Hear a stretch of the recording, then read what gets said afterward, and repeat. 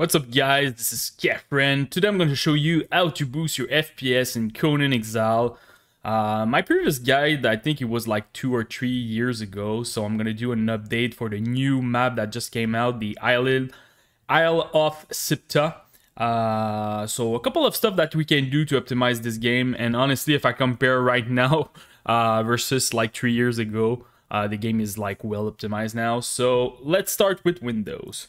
So first of all, write game mode in your search bar. Make sure that your game mode is at on. It will help you with your game.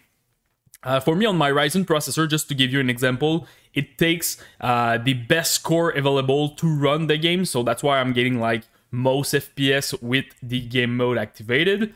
Make sure that your Xbox game bar is at off, and also make sure that all those overlay like Discord overlay, AMD, Nvidia and stuff like that, make sure that they are at off.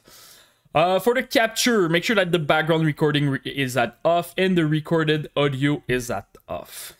Another thing that you can do is write GPU in your search bar and open the graphics setting. It's a new menu that you need the latest version of Windows 10, and also you need like an Nvidia card 1000 series or above, and activate the hardware accelerated GPU scheduling.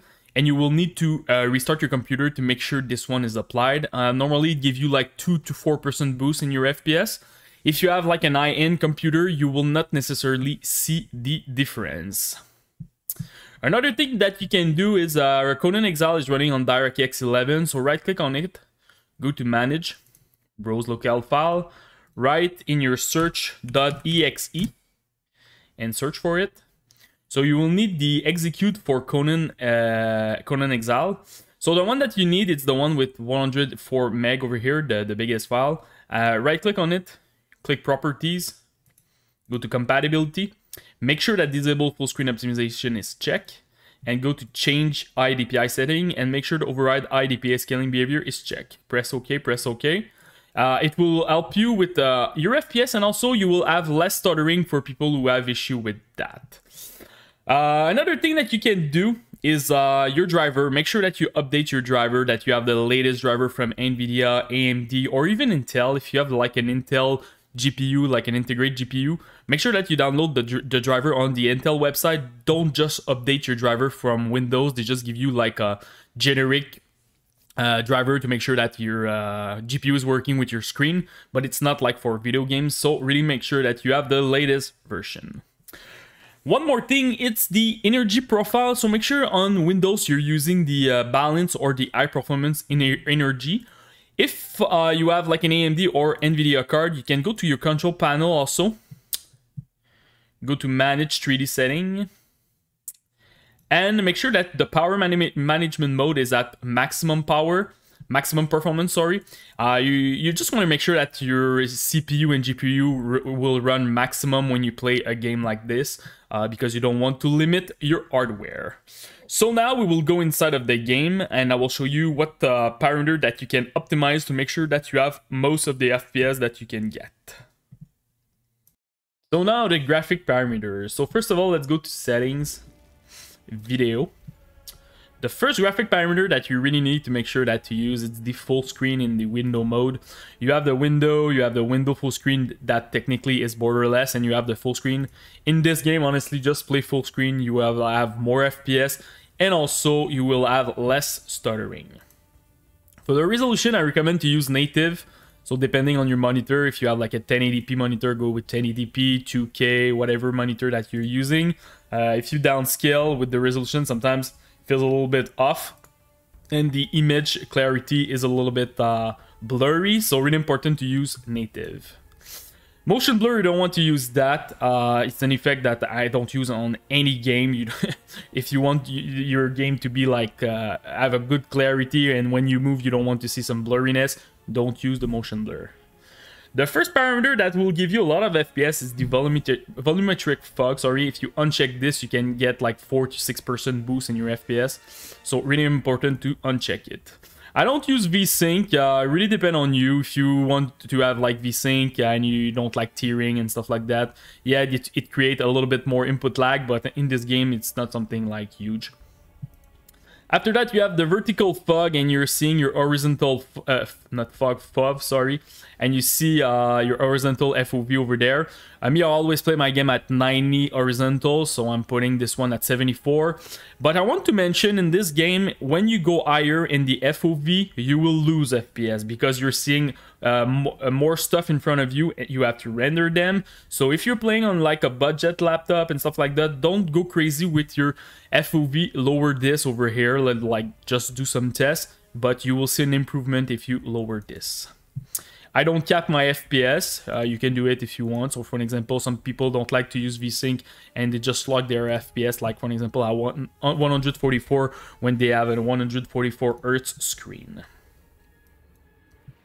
After that, first of all, you have a low-end laptop mode that you can definitely check, but it will put everything at low. So really, like, it doesn't do much. It's more like everything is changed. But anyway. So we're gonna start with view distance. The first one, I recommend medium. In this game, you want to still see in front of you. Low, I feel like it's too, it's too dangerous, because if you're playing PvP, you want to see if someone is coming, and low, you're not seeing far in front of you. Medium, I feel it's a good balance. You're gaining like a nice 7% boost in your FPS. So that's why I'm using medium for this. Post-processing, I'm using low. Yes, you're gaining some FPS, but also I feel like in this game, post-processing cause a lot of blurriness in my image quality. So that's why I'm putting this one at low, because everything is more clear. General shadows, this is the one that will give you the most of FPS. So if you go ultra to low, you can get like a nice 12% boost in your FPS. So this one I recommend to go with low. Effect quality, I recommend medium. You're gaining in like a nice 2% for each bracket, 2 to 3%, and medium to low, it's like 1%. So this one is a good balance.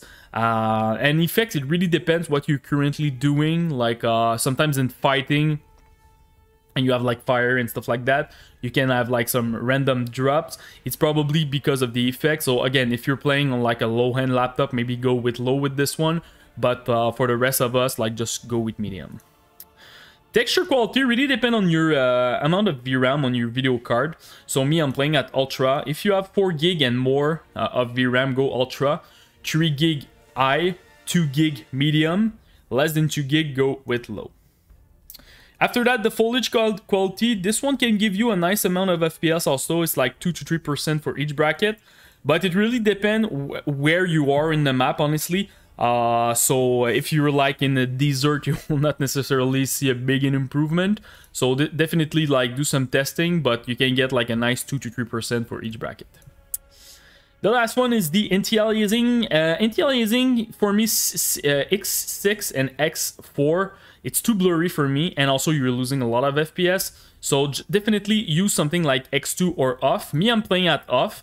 I don't mind about aliasing, but I know some people don't like aliasing when they're playing. So go with something like X2. You will have a nice boost in your FPS, and your game will not be too blurry, and you will not see too much aliasing. One more thing that I can recommend you is the camera shake. If you don't like this effect, you can definitely uncheck this over here. It will feel a lot better. And one more thing, it's about ping. So some people sometimes are saying to me, I don't understand, I have like 120 FPS, but I'm still lagging. I know it's basic stuff, but ping is very important when you're playing online. So choose the lowest ping when you're selecting a server. So for example, you live in East America, like choose a server East Coast or Central, something like that. You want to ping like between like 20 and 60, something like that. For sure, if you're playing like on a server with more than 100 ms with your ping, you will for sure lag. So really important when you select your server. So that's about it, guys, for the guide. If you have any question, just comment in the YouTube section, post me your question and your rig, CPU, GPU, and RAM. I will try to help you the best that I can. And don't forget to subscribe to the channel. Peace.